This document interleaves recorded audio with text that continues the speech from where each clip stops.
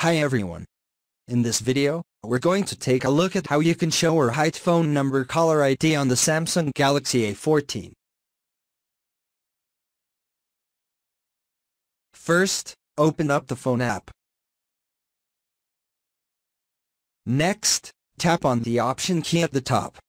From the pop-up menu, tap on Settings. In Settings, go down and tap on Supplementary Services.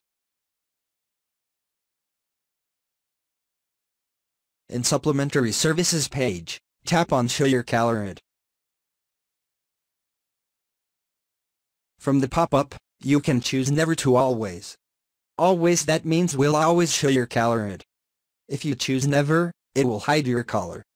And if you choose Network Default, which is to show your caller or your phone number.